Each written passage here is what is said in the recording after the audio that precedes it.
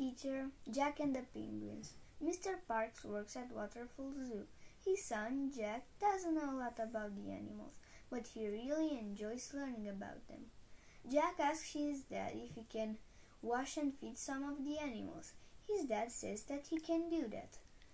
Now they're in the zoo kitchen. Jack asks his dad if he can feed the zebras, the giraffes, the kangaroos, and the bats. His dad answers that he can do that after he feeds the 10 penguins.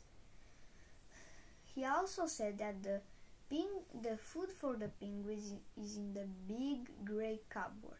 But Jack isn't looking in the big grey cupboard, he is looking in the big blue cupboard. In the big blue cupboard he sees juice, fruit juice. He sees burgers, he sees kiwi, he sees lots of food, but he can't figure out which is the penguin's food.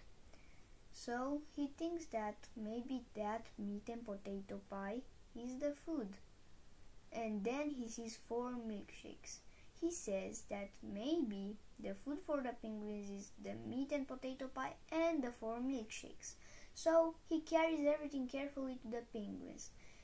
Jack calls the penguins, and the penguins look at the pie and at the milkshakes in disgust.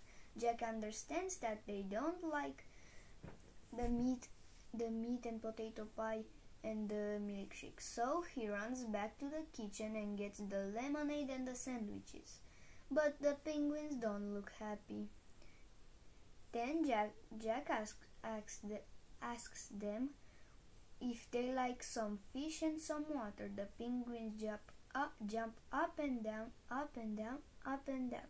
He runs back and gets a big bowl and fills it with water, and then finds the 20 fish in the big grey cupboard.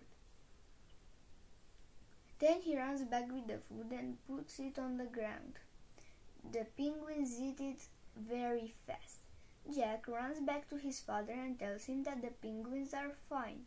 Then he asks his father if he can get some burgers for the bats, some juice for the giraffes, some cheese for the zebras, and some kiwis for the kangaroos. His dad smiles and said that he looked in the wrong cupboard, and that's not the food for the animals. Jack says that he's learning a lot today, and he would really like to learn much more about the zoo. Goodbye.